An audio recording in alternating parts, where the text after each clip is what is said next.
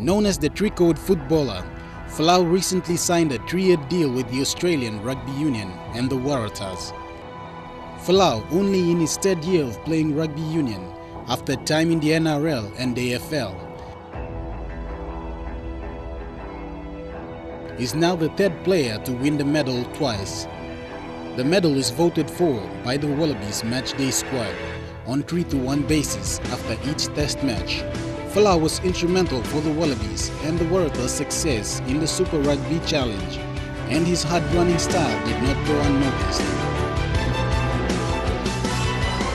The voting period of this year's medal were taken from the 2014 Spring Tour to the second Bledisloe Cup test against New Zealand earlier this month. Folau won the award for the Super Rugby Try of the Year. There it is! And it is Israel Folau. They're on their feet After being considered most responsible for Tolu Latu's match-winning round 6, 5 points against the Brumbies. This win makes him the only third player to win this title, after flanker George Smith in 2002 and 2008, and lock Nathan Sharp in 2007 and 2012.